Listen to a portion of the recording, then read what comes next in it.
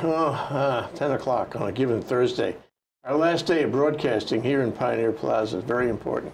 And Jane Goodsill joins us on this very iconic day to talk about Voices of Hawaii, which is very interesting. And I'm so glad we found you.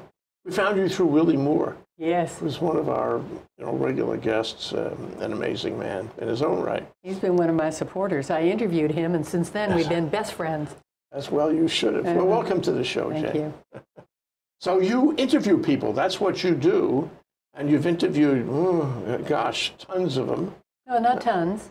75. 75, okay, that's a lot. As of yesterday. Yesterday was number 75. Okay. Yeah, that's my last one for this phase of the project. Okay, and this phase of the project, as opposed to other phases of the project, by the way, the project is Voices of Hawaii, and it's a series of interviews that Jane has been doing in order to write a book, publish a book this year, or rather 2020. I'm already in there. 2020. I hope so. With these interviews. Yes. The interviews will be verbatim?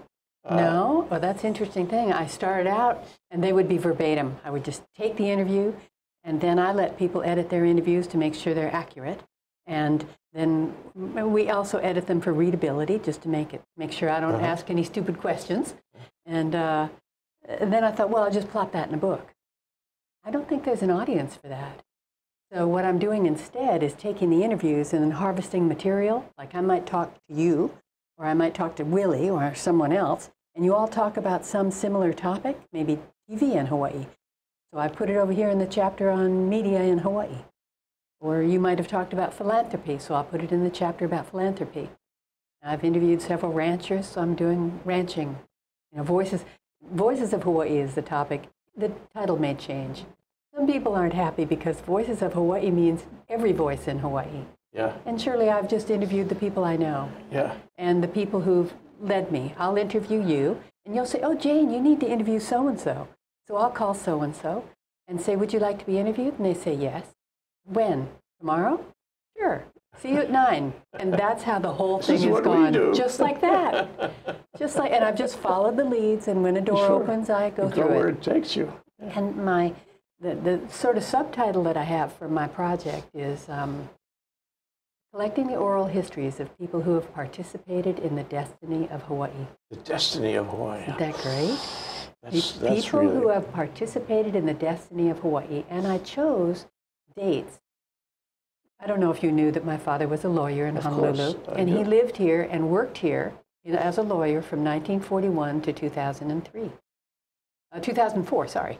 So those are the dates I used. That's why the dates you selected, those very dates. Yes. 1941. 1941 to 2004. That was the year that Garner Anthony changed the telephone number, okay, of the Anthony Hoddick firm. You remember that firm? Yes, of course. Firm? Yeah. What do you mean? To 537, 1941.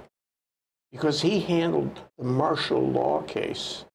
He defended the federal government's determination of martial law in Hawaii. He was so proud of that he changed the phone number to be 1941. I love that story. I'd never heard that. Oh, that's wonderful.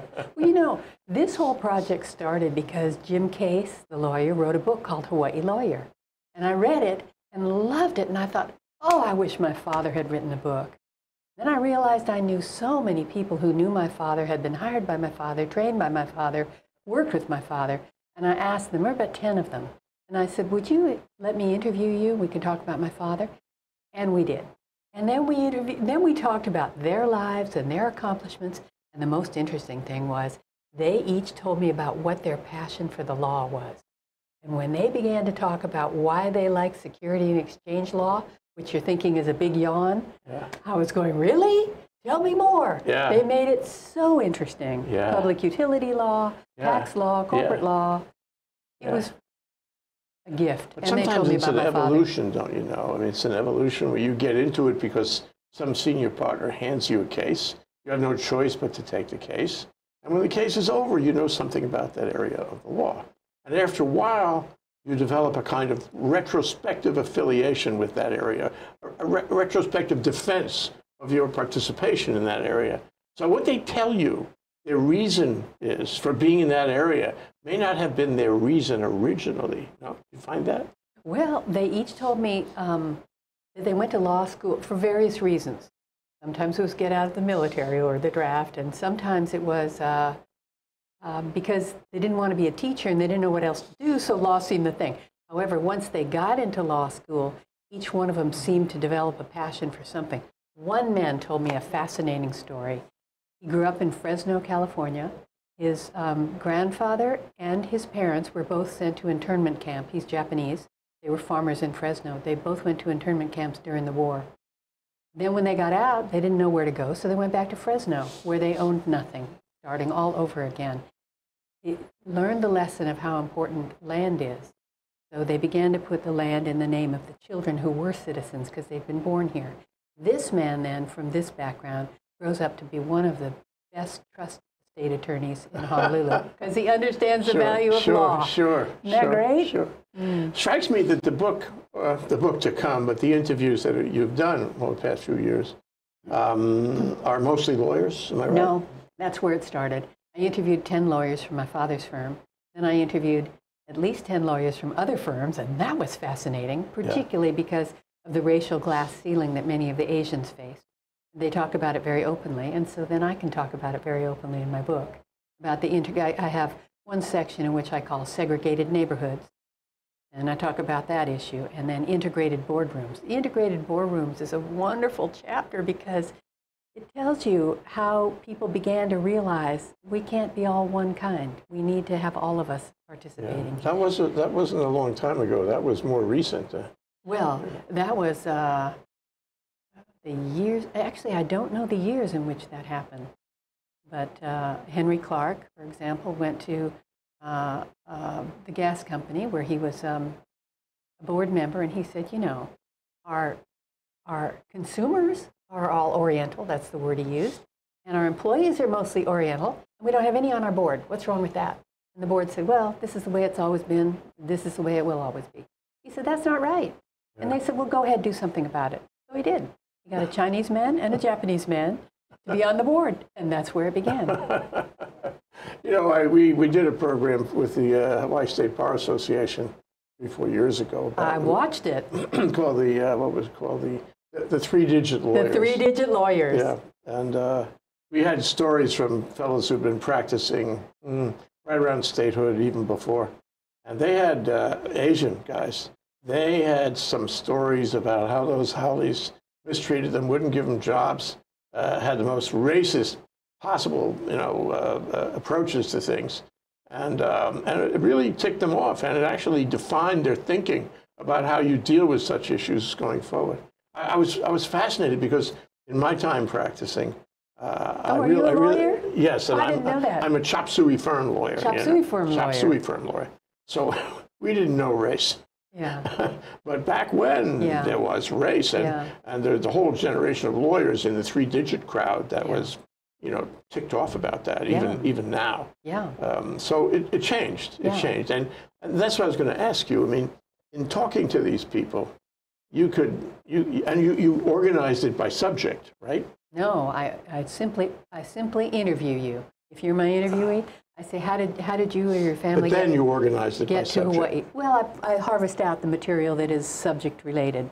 Yeah.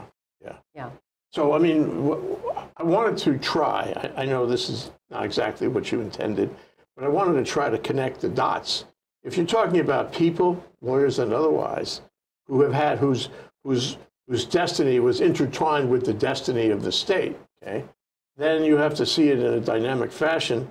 You have to see the changes that happened in their lives and in their subject lives, and figure out from that, perhaps a whole new look at the way Hawaii has developed since statehood. Did you feel that happening when you were interviewing? Yesterday was my 75th interview, and I will tell you, after every interview, I'll call my brother and say, John, this is the best one ever. Every one. Well, so yesterday was the best one ever. That's great. That's wonderful. And it put a lot of things into perspective for me in a way I hadn't thought of it before. It's very difficult to put it all into words. The main thing I want to say is that I'm not a sage and I'm not a philosopher. I'm a collector of stories. My experience is to sit with somebody and hear the glory of their story. It's such a gift that people will sit and tell me their stories. Then my job is to the best of my ability, convey that to my audience. And I want to be clear about one thing, even though it started as the Marshall Goodsill story, because I wanted to know what my father did at his office. Despite the fact that I worked there for a long time, you know, a messenger girl and receptionist on the weekends. Yeah. I had no idea what my father did at work. It has grown so far beyond that. And I've interviewed everybody from every top and bottom of the socioeconomic scale, width and breadth of careers. So let's go back again. Your question is? Well, I have another question. Yeah. And that is this: more and more in this conversation, it appears to me that this avocation of yours and the book you will publish, it's really an extension of your time at that firm, time with your father, whether you knew what he was doing on his desk or not. It's an extension of my having grown up in Hawaii, grown up here and having ownership of this place. To what extent is this an ode to your father? To what extent are you expressing a relationship with your father in doing this? The private part of this book is that I have discovered an entire new Marshall Goodsill. Oh my goodness, the things he could accomplish, the people he could motivate, the lessons he learned, the breadth of which he could practice law. One of the interesting things, Jay, is back in the day, there was no communication with the mainland. So you couldn't send work to be done over there by experts over there. So you had to become an expert here, which is what my father did. Sure. He became an expert. He did all kinds of law. And people say that's rare about lawyers. So the private part of this is that I have developed a deeper relationship with my father. Of course, I knew him as a person, but not as his profession, which was his superpower. I think of him as Clark Kent, you know, the mild-mannered reporter, but underneath, you know, brilliant intellect. Now I know that part of him. But this is not the Marshall Goodsill story. It's evolved from that. Now this is Hawaii's story. It's the voices of Hawaii. And I may or may not even put the part about the law firms in there. You were born and raised here. I was born and raised here. So you could see that, but maybe not fully integrated until now. I had a similar experience doing this, you know. You talk to somebody like this, like one-on-one like this, and it's a special experience. Never forget it. Never forget any of these interviews. And so you learn things. You have thoughts you would never otherwise have. People educate you all along the way. And people can talk about the same subject. You know, there are many issues that are controversial. Bishop Estate and all the controversy. I talk to Oz Stender, and he tells me one side of the story. I talk to the people from Kamehameha, they tell me the other side of the story. But what you do is you get the heart of it. You understand this and this. All the same, people are all trying to do the best they can, come up with the best possible solution. You like all the people you've interviewed? That would be like a miracle, wouldn't it?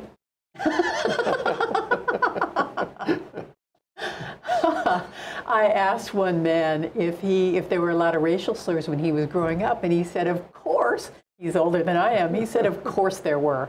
And I said, did you ever cast any? He said, I would never admit to such a thing. Do you think I would ever admit to not liking somebody I interviewed? Got it. Got it. Good answer. Well, what about when they don't tell you that? But you know, when people show me their heart, I love everybody. Yes, I understand that. You do? Even if their heart may not be in the same place. Well, even if they don't agree with you, or even if they have a different political opinion or a different life view. When you understand it from their point of view, all of a sudden it melts away. As long as it's sincere. As long as it's sincere. And dignified, you know, gracious. What about when they lie to you? I don't know that I've had any lies, and if I have, that's their lie, not mine. If you discover that somebody has lied to you, what happens then? Do you still include it in your record of the interview? I have no idea. I haven't come up with that yet. Never even thought of it. Okay, so let's. We talked about this before the show, but I want to sort of get a handle on how you do this. This is a professional inquiry now. Oh, excellent. So you call them up, and you meet them somewhere. Maybe a coffee shop. No. Maybe somebody's home. Oh no, it's always got to be quiet because it's an audio taped interview. Mm-hmm. So here's been the most amazing thing. These are people I don't even know, right? So I either meet them at their office, my home, or their home. People I don't even know. Yeah, sure. Never been a problem. And how do you open it up? What do you say? How do you make them, comfortable? I say, I'm going to record this, then I'm going to have it transcribed, and you'll be able to look it over. So any changes that you want to make in it, you're welcome to do. This is a collaborative effort. And then I say, let's start by my asking you how your family or your people got to Hawaii. And then let's talk about your ancestors. And then let's talk about your life, and let's talk about how it unfolded. So it's personal. It's their personal life. You want their life story. You want the stories. Yeah. Voices of Hawaii is stories of Hawaii. Yeah. It reminds me of The Descendants, the movie. Remember? You know, that was a Hawaii story, which I always felt we, the state of Hawaii, not capitalize on that because some guys out of Hollywood put it together. Yes. But if we looked at it, if yes. the people in Hawaii, yes. some familiarity with the way things work, yes. If we made that movie, it would have been a better movie. And by the way, there's lots of stories like the Descendants stories. There are lots of stories. Now, that's an interesting thing. There are a lot of descendant stories, people who descended from the missionaries. There are also a lot of ascension stories, people who came over who were basically indentured servants for the plantations, who did what they needed to do and then rose up. And then I've spoken to 2 Supreme Court justices in Hawaii who came from nothing and ended up Supreme Court justice. They're remarkable stories. I was talking to my wife about that this morning. Were you? She grew up in Kaloa, Kauai, right next to the plantation. Yeah. McBride, I think it was. And the men, mostly men, but there are women too, on the plantations, they were the greatest generation. They were made of stern stuff. Yeah. They knew how to work. Yeah. They knew how to get it done. They were efficient.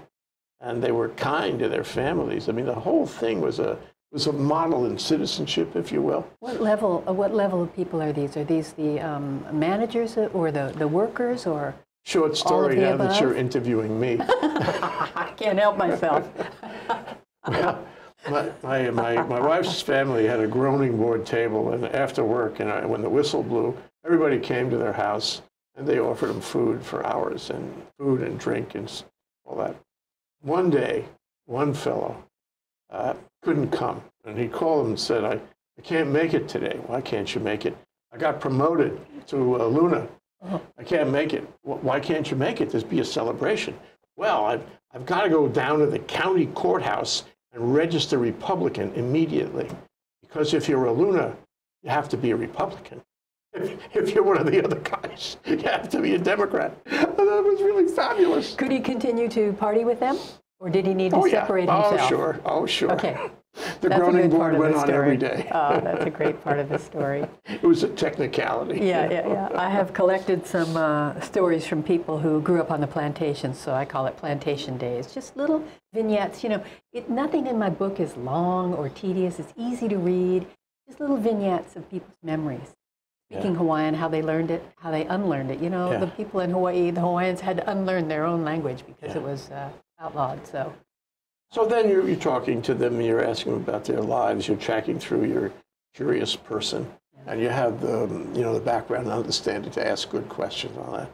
So how long would these interviews last? An hour, 2, 3, what? Oh, never go more than 2. You know, I'm a therapist by trade, a psychotherapist. And there's a reason why therapy sessions are generally about an hour, hour and a half long. People get tired. So usually about an hour and a half, between an hour and a half and 2, depending on the depth of the story and the succinctness of the interviewee. Sure. Some people talk too much and some too little. People repeat themselves a lot, so it takes a long time to tell the story. But this is the marvel of being able to edit, because it becomes very streamlined. And they love it. They say, oh, I sound so good. Yeah. So you just put some tape recorder on the table? You use your iPhone. Use your iPhone. You just use your iPhone, and then you send it directly to your files, and it's stored forever and all time. And somebody transcribes. You can send it to somebody to transcribe. I pay a transcriber on the mainland. She's a Holly girl, but she has learned more about Hawaiian. She does now. Okay, you get it back, and then you circulate it to what? The interviewee for, I guess, accuracy and comment. Now, suppose the interviewee has said something that's embarrassing, because if you do a good interview, this is likely to happen. He's likely to tell you something private, you know. What do you do then? Do you take his word and cut it out? Oh, no, I will say, I will highlight this part in red and say, Jay, you talk about in your family background and something about the finances, you might not want everybody to know that. And your choice. So then when you edit it, your choice. Yeah. And one guy said, used a name. He said, when I met with so-and-so, he was a great guy, but I had to count my fingers afterward to make sure they were all there. I said, I don't think we should put this guy's name in. I don't think this is right. There is a line there somewhere. Yeah. So I confer with them and say, I would leave this out. I would edit, or this is how I would edit it. Sometimes if they're talking about something very complex, a legal issue, I say, it's beyond me to be able to put this into words that people would understand. Will you take a crack at it? Yeah, yeah. So you're going to have active editing, active conversation with them after. And that's kind of an interesting thing in oral histories, because many oral historians don't want you to touch the original document. That's it. That's what the person said. You leave it all in there. I don't believe that. I worked for the County Historical Commission where I live, and I believe an edited product is more authentic and accurate. Sure, because people make mistakes when they speak. Yes. And they say things they really rather take back. That's right. If you give them that opportunity, it'll be a better reflection of who they are. That's right. I'm sure and that's much more interesting to read than all the ums and alls and false starts. Sure. So then, okay, you've accumulated all these, 75 as of yesterday, and you're going to just put them in a book? How's that going to work? No. I don't know how I'm going to handle that part of it. First, I'm going to harvest things from the interviews and put them voices of philanthropy, voices of the ranchers, voices of the warriors, voices of the old Hawaiians, voices of conservation, whatever, all my topics, and print that book, publish that book. Then if there's a big hue and cry and people say, we think you should get these transcripts out there, maybe I'll find a way to put them online. I don't know how to do it, but someone can do it. Give me a call. Oh, how nice. Thank you. I will. Be careful, because when a door opens, I walk through it. So if there can be an archive of these for historical record and research, it would be wonderful. Yeah. Yeah. It will be. But it's dense reading. Not everybody's going to want to do it. But you might want to look at, maybe you're interested in lawyers. Maybe you just want to download 10 of them. The rest you're not interested in. It should be your prerogative. I think we're in a time down, don't you, Jane? And maybe this is what motivated you a couple of years ago when you started out. That we're in a time that we need to take stock of the living legends, if you will. That's what we call the bar thing, the living legends. And like we have to talk to them before we can't talk to them anymore. It's like Steven Spielberg's Shoah project, where he talks to the Holocaust survivors, because soon enough there won't be any, and you won't be able to record anything. And he did it in video, but it's the same idea. And so we have the Bar Association thing. We have The Descendants, the movie, for what it's worth. I think Hawaii, don't you, is in a time of, it's a pivotal time somehow. And we really need to find ourselves. And the way to do that is to do what you're doing. You know? I hope so. I think in a way every time is a pivotal time. All the years that we lived through from 41 to 2004 were pivotal times. People made decisions then that affect us now. So now we're going back and looking at what happened in the last 50 years of the last century. To kind of see what happened, how we got to where we are. Some places good, some places not so good. But now it's time to maybe, it's a new sort of a fresh way to look at how the sausage was made. Yeah. So some of the people you have talked to, I'm just reading off the email correspondence that I've had with you and Bill Moore. Ron Moon, Supreme Court Justice. Bill Tam, he's a lawyer too. Lawyer. Alice Gill. Alice Gill. Philanthropy. Yeah. Oh, well, here's the story about Alice. I meet with her because a friend says you have to interview her, so I call her. And I'm not a phone caller. If they can't text or email, it doesn't work. But I call her and I say, she says, okay, come on over. I say, when? She says, this afternoon. Okay, so I'm there. And we talked for 2 hours. And at the end, I say, this feels good. Have I got most of your story? She says, oh, no. We've just talked about my family. We haven't even talked about my career. You know, I'd known Alice all my life from growing up years. I never knew what her career was. I said, okay, let's spend another time. So I go back for another 2-hour interview. She's the only one who's 4 hours. But she had that much material. She told me all about developing Ala Moana. She told me all about the renovation of Iolani Palace. Priceless stories that need to be recorded. She says she's recorded everybody in her family, and nobody's ever taken an interview of her. So I gave it to her, and she said, I don't know if I want to turn this over to you to write a book about. I might want to write my own book. At which case I go, good for you. Have it. This is my gift to you. Can I use a couple sections? Stories. Yes, of course. You know, so. Well, you know, but it gives me the thought, which we talked about a little, is that it's interactive. Any interview is interactive. You're asking questions, of course. You could ask this question or that question, get a completely different approach. And then, of course, you're saying things. You're telling that person a little about what your orientation is. And so it's a relationship. It's a relationship. So you take these 75 people, had you not interviewed them, you would not know them nearly as well or have that relationship. I have 75 brand new best friends. You bet. After talking to you, if I need help figuring out how to put these things online, I will call you. And it will be heart to heart. You can either help or you can't, but we have this relationship. This is, you know, you said, I gotta get chills about this. What's the point of all this? The point is when people meet face to face, that it doesn't matter really what the divisions are between us. As long there's something heartfelt, there can be love, there can be aloha. I mean, I can be talking to the lawyers who were against I can be talking to the lawyer whose job was to get a tunnel cut through the Ko'olau Mountains. And these people don't like it. This was this person's job. And then I say to this person, what do you think about that? And they say, that was their job.